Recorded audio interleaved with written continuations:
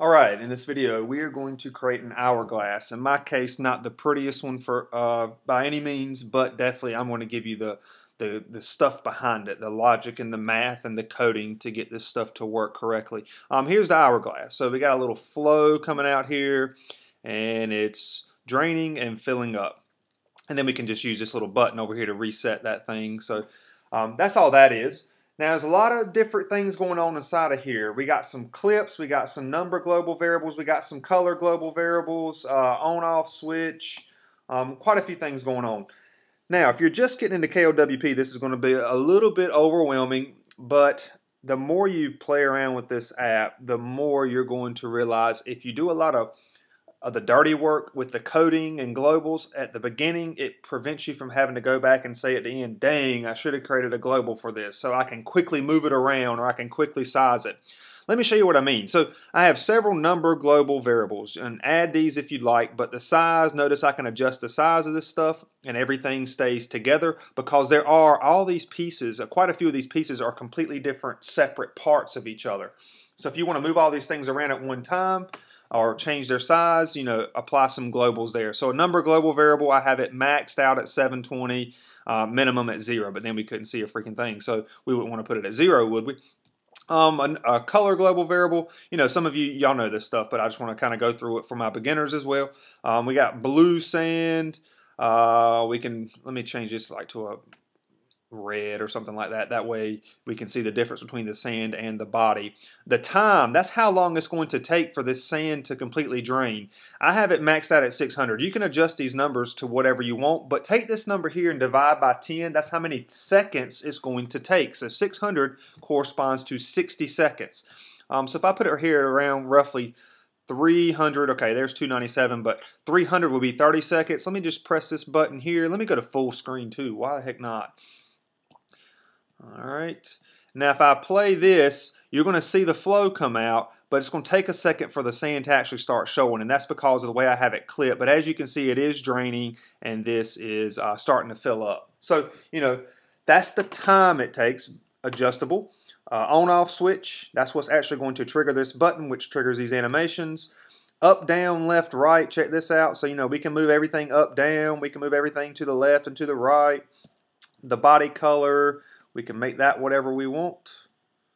Why not make it a green? So we got the body color. What else we got going on here? Body thickness. That's the actual frame, I guess you could say, to this hourglass. I have it 1 to 20. So whatever you want to do there. You're going to need some of these to hide a few pieces when we go to do the flow. Now, flow thickness, let me make this 20. I'm going to make my flow time a little bit longer too. Alright, so notice the flow's real thick right now. That's this number here, flow. That's flow thickness. And then the flow time, let me reset my animation. You may notice the flow's coming out kind of slow. Well, that's the flow time. So if I adjust this number down here to like 3, it's going to fly out. Watch this. Boom. So that's the flow time. That's what I call flow, at least. And these are all the globals that I have to create this piece that we can quickly customize and move around and resize to our liking. The items. I'm going to go through these in a different order than the way I have them layered here. Let's start with the sand top. Sand top. Alright, the sand top, everything that I have, okay, sand top's inside of an overlap group, and all I have in there is a square. Alright, its position is at the top, but what I have this thing set up for, so for sand top, I have its position set to the left, right. Notice this number did not change. And then the offset, the Y offset, I have it set to the up, down. Notice that number did not change. This is what's going to help us use those number sliders to move things around. Now, inside of this overlap group sand top, I have a square. I have its size set to size. Notice that numbers did not change. I didn't change anything else in here with the exception of the color. That's where I want to apply the color. That was that global variable for the sand color. And that's it for this overlap group in terms of what we have inside of it. However, for animation, we're going to go over to formula. Even though I have an on-off switch, we want this thing to reset when the switch is off. So if my on-off switch that I call GV Go, if it's on, that means if it's equal to 1, we want to move the animation forward. If it's off or otherwise, we want to reset. That way it just kind of resets back. And I don't know if you noticed that, but when I was doing the animation, when I would cut that switch off by pressing that button, it would just kind of go back and be full at the top again, and the bottom was completely empty. Of course, you can apply some animations to do those transitions back and forth, but I think it's just fine doing the reset. A quick reset, and that way you can restart your hourglass again. What else do I have inside of here? Ease, normal, anchor, oh, very important. Module bottom for this one. That way it's going to, scale.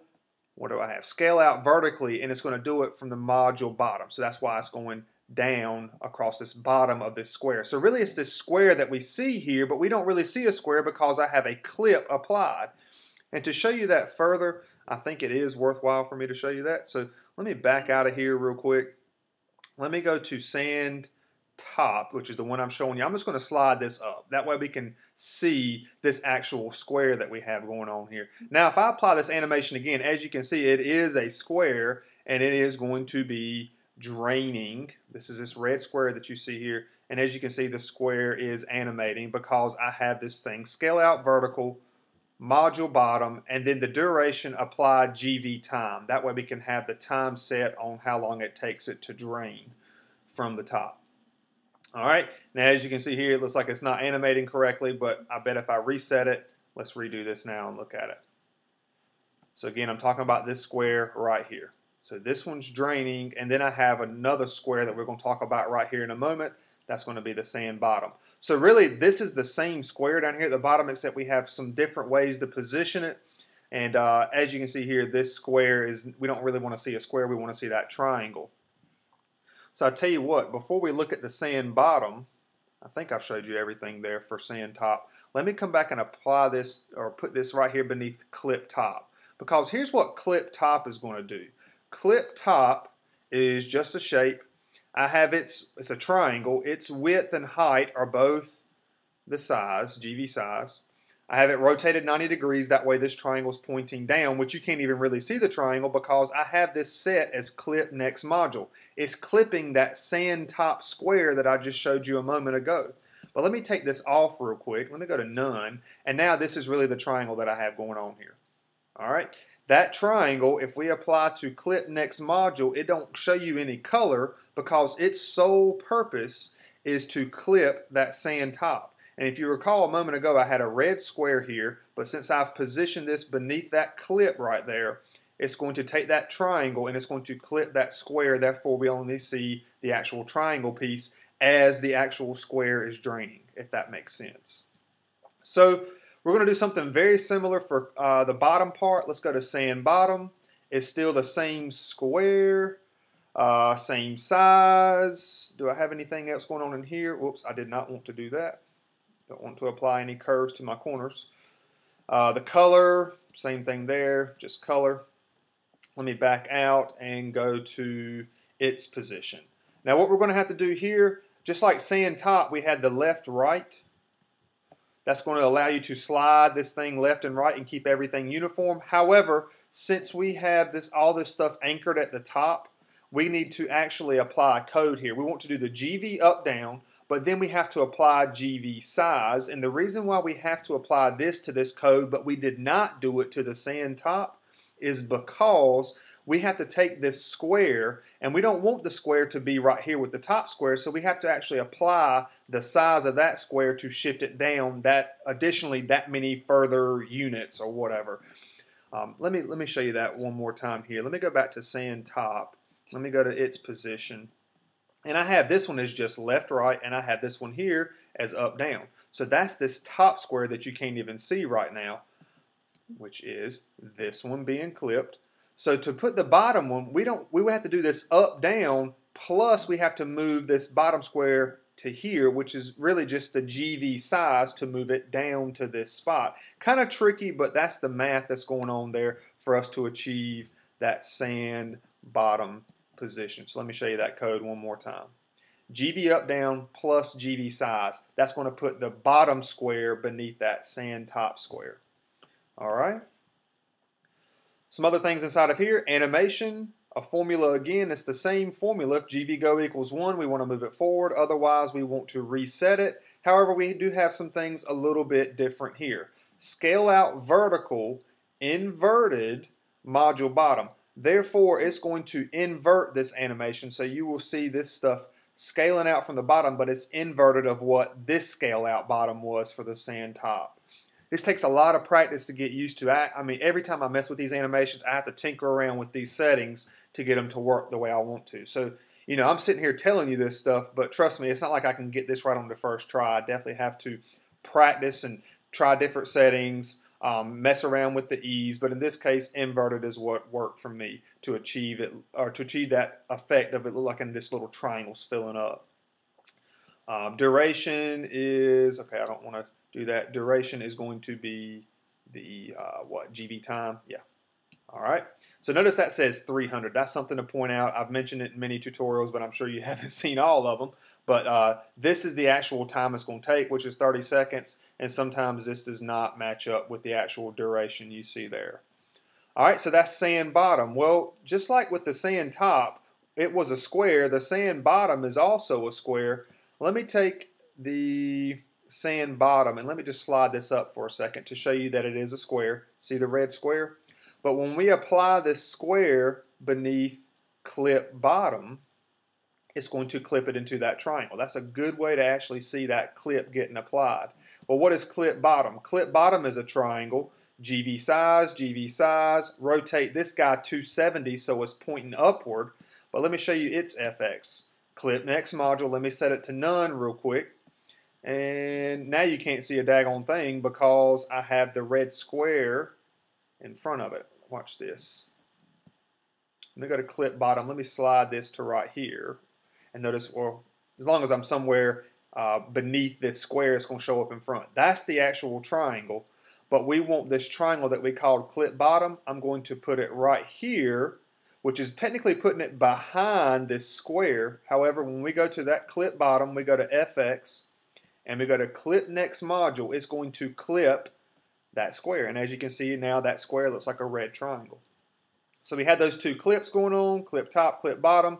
Sand bottom, I have two buttons. Really, it's just one button, but I have one button set to, you can apply whatever you want. I just have a rotating thing. But this one here, its animation is not rotated. I have this one just set to fade out. And basically, I'm saying, hey, when this thing gets triggered, and really this is what I have to touch to trigger this animation, I want part of it to fade out. So let me show you what I'm talking about. This one here that you see is this actual stop button. But when I actually press it, it's going to fade out, which is going to bring in the other button that's rotating. So that's a little, you know, has nothing to do with the hourglass really, but you know, if you want something to animate like a button, maybe you might want to create two buttons and have one fade out and something else fade in to make it actually look like it's one button, but we got two different animations going on. So let me show you the other piece to that. This is going to be, okay, I have them both called stop button, my bad. But nonetheless, this one, okay, that stop button is this one right here. That's that stop button. I need to rename these, but it'll be all right for right now since I'm talking you through it. This other button, it's the same thing, but notice this little square here. I don't know if you can see it, but it's kind of like pulsating because this is the one I actually have looping. I got two animations. Global switch, I want this one to fade in. So, and the reason why I want this thing to fade in because behind here is the same type of font icon, but it's rotating. I have it rotate inverted, and this is a loop. So it's constantly going to do that. Let me show you which button that actually is. It's not the one you see here. It is this one because it's fading in and it's looping and rotating inverted. So this is the actual, I guess we could say, go button or whatever. But when we actually press this, it's actually stopping the animation. So, I mean, you know, which one do you want to call stop? Which one do you want to call go? But I have two buttons which really just represent one button. And the way I'm triggering this stuff, we touch. If we touch these buttons, notice I have toggle global switch go. And you can just adjust that right there like so. And I have that applied to both of these buttons. So make sure you apply that same touch to both of these buttons. That way, if one's faded out, you can still touch the other one to toggle that global switch. All right, there's still some things I haven't talked to you about yet. I haven't forgot about flow. I'm going to come back to flow in a minute. Let's go ahead and come down here to body. Now, body is a little bit tricky in order to get everything to move around. So notice I have one thing called the whole screen, and basically this is a clear rectangle which is set to the entire width of my screen, and it's also set to the entire height of my screen. Now I had this color set to completely transparent because all this is something to simulate a full size of my screen, and that way when I apply my padding to the body pieces, these green pieces you see here, everything stays uniform. That was the trick to getting this stuff to move correctly in regards to the green body frames that you see here. So top is a triangle, GV size, let me go to rotate 90. It's paint, I have it set to stroke. I have it set to like, what is this thing? Body, yeah, body, and then stroke, body thickness, body thick. So notice those things did not change. Position anchored at the top, and nothing's changed there in regards to padding. However, the position of this entire body, the entire thing, that piece where I have, remember I mentioned the rectangle, where it has all these other pieces, the position of this thing is going to be GV left, right. And this one here is up, down. So that's moving the actual whole piece, but really what is truly moving and keeping everything uniform is this, I think of it as moving this entire rectangle. That's the entire size of a screen. And then the pieces that I put inside of it, since they're going to be smaller, such as the top and the bottom. Let's look at this one now. This one's a little bit tricky. Rotate 270 on that triangle, GV size. The paint, apply those same globals as before, but its position, we do have to apply some top padding to this thing, and the top padding is going to be GV size, because if I take this away, let me take that away for a second. Notice that's this piece. Well, I want that to move in unison. I'm going to make it all uniform, so that's why if I apply GV size, because technically if I don't apply any top padding, it's going to be right there. Well, I want to move it down the distance that this other piece is. And with this other piece here, this triangle, the top green triangle that you see here, its size was related to GV size. So if I come in here and apply some top padding, it's going to move the top part down GV size. And notice it did it automatically because I already had that code typed in there from before. I hope that makes sense. So we got two triangles. You may have thought before I had just a rectangle here and just like two straight lines, but what I actually have going on is a triangle, and then I have two rectangles over here. So let me go ahead and show you those right now. And I just call these two things shape. Which one is this? I don't know. But it's either this one or this one. Width, this is where I have it set to body thickness. So if I set that to body thick, notice it did not change. What do I have its height set to? GV size times 2. Since we have two triangles, this triangle's GV size, this triangle's GV size, well this thing needs to be GV size. So GV size times 2 will give you that effect there. Its position, okay, this must be this one right here because it's got some left padding. That left padding is going to be what? Which one of those is that going to be? How about GV size? Boom, it does not change anything.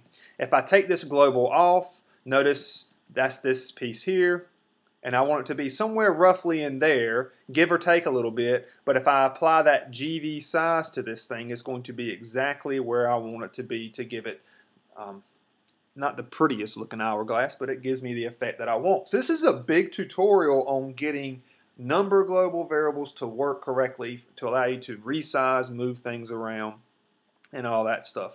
I've already kind of gone over the basic animations for the hourglass, but you know, why not blabber on some more about number global variables in this tutorial. So then back into body, one more piece here is going to be that part, and that's going to be this shape here. So we're talking about this one. Again, the same type of globals for the rectangle, paint. I don't know if I mentioned paint a while ago for this one, but this one is going to be body.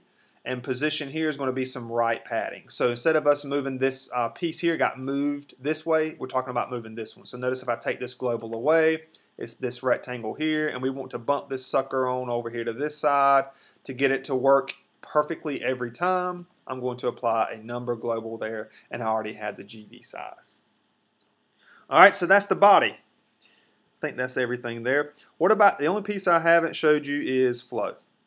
So flow is going to be just our overlap group with a rectangle in it. I have its animation set to scale out vertical. I have it set to inverted, and here's the formula. If GV go equals 1, I want the animation to move forward. Otherwise, I want it to move back. And all this is, let me make sure I show you everything else too. Scale out vertical, inverted from the module top. And then the duration here is going to be GV flow time that I showed you back at the beginning of this tutorial. Alright, so all these things can be adjusted from within your globals. A little bit of grunt work on the forend, but on the back end, trust me, the more you mess around with this app, if you go ahead and take care of your globals as you're making these things, many times I've created things and I was like, dang, I should have put a global on all this stuff so I can move it all around and make it look like it's one piece instead of 10 or 12 different pieces like you see here. So this rectangle here, I have its width set to, I think it's flow.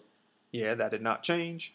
Its height is going to be GV size. Therefore, it's going to drop this size length that I applied to my triangles, my squares, all those things that you saw going on earlier. I hope that makes sense.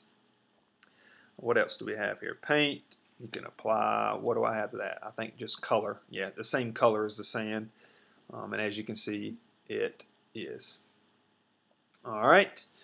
What else do we need to show here? Did I show you the animation for that? I think I did. Did I can't remember because there's so much stuff going on. Yeah, I do remember showing you that GV flow time on the actual flow itself. I think that is it. But again, going through all those crazy globals, by us applying those codes that we applied, I think I've showed you everything that I need to show you here. Our timepiece, we can make it last shorter. Where do we want it to be at? Put it up here at the top. See, since I had everything anchored at the top and I was applying those codes to move things left, right, up, and down, everything does move accordingly. But yeah, I think that's it. So, you know, a lot of stuff going on. Really, did you have to do all of this for this particular piece? No, because of the fact that technically all you had to do was do 2 triangles and had this flow thing going on. But I think it was a good time for me to show you a lot of number global variable applications. And there you have it. That's how you can make an hourglass in KLWP. And in my case, not the prettiest one, but I hope it gives you some ideas on how you can make it your own. And that's it for this video. I hope it helped.